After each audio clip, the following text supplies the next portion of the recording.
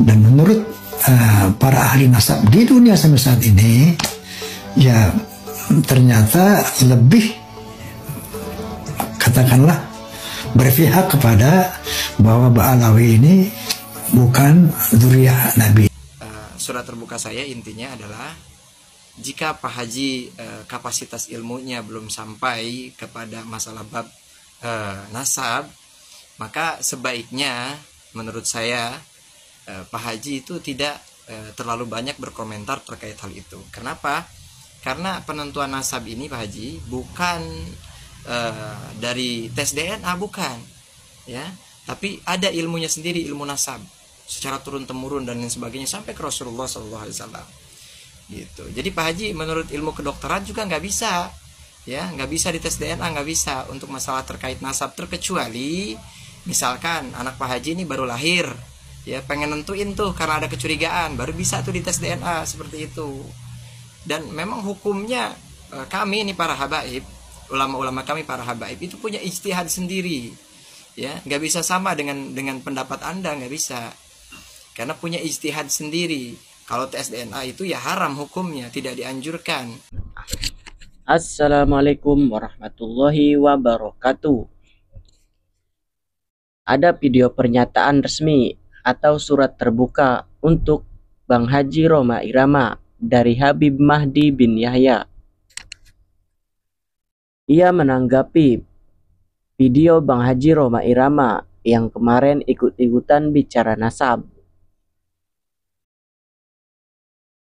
Ini videonya, mari kita simak. Surat terbuka saya untuk Pak Haji Rhoma Irama, yang mana pada akhir-akhir ini beliau ini ngikut-ngikut, ya, istilahnya menyalahkan para habaib keturunan Rasulullah SAW, para sayyid syarif yang tidak mau tes DNA.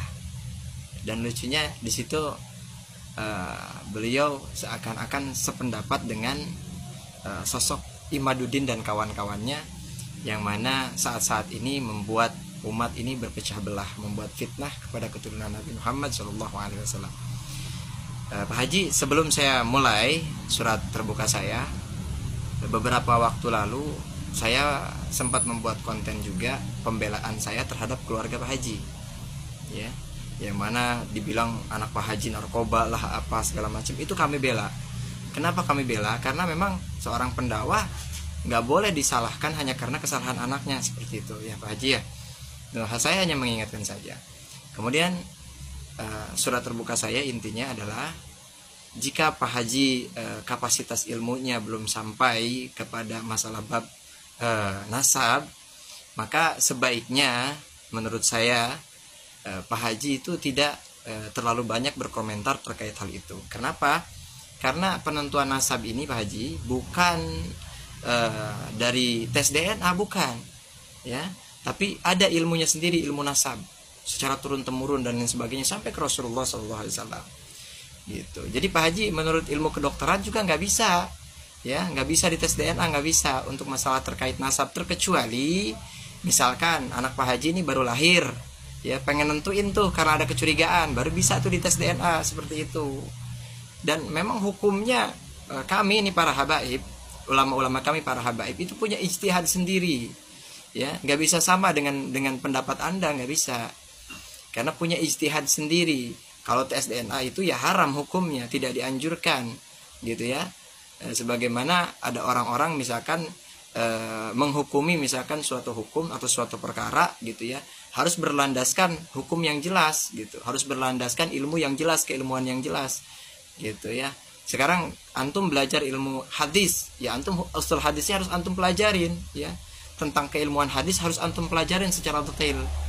Kemudian juga Al-Quran juga tidak bisa secara mentah begitu saja langsung diartikan. Antum harus belajar lagi ulumul Qurannya, antum harus belajar lagi tafsirnya, dan seterusnya dan seterusnya.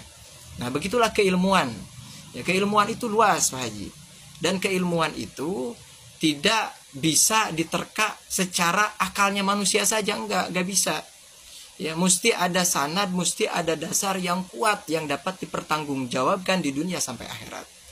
Makanya kenapa kok ada ijtihad ulama kami daripada habaib ini, ada ijtihad tidak membolehkan mengharamkan ataupun mengharamkan daripada tes DNA tersebut.